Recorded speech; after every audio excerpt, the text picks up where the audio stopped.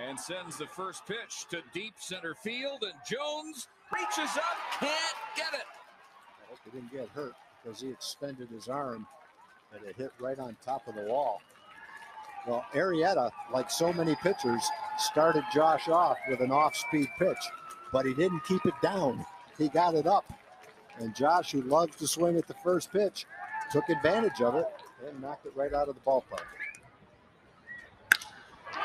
Well hit to left field, and Chavez looks up, another two-run homer. 3 in a row for Josh Hamilton. Well, he hit a hanging curveball the first time up, and that time it was a fastball that he hit to left field.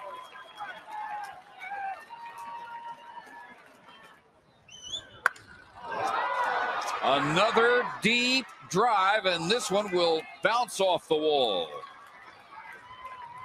And Hamilton will settle for a double. After the 2 homers and a double. High, deep center field. Jones at the wall. A 3-homer game for Josh Hamilton. And of course, it's a 2-run blast. And of course, Elvis is on base.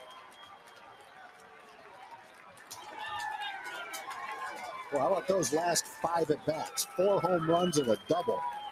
I think they better throw him a pitch he can't hit next time up. How about an intentional walk no matter what has happened before? How about another to center field? Number 4, Josh Hamilton on an unstoppable tear in Baltimore.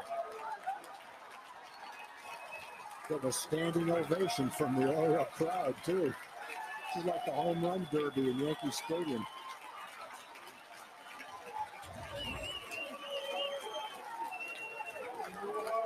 If you have been watching Ranger baseball since day 1, 1972, we have never seen a performance like this. May well never see it again.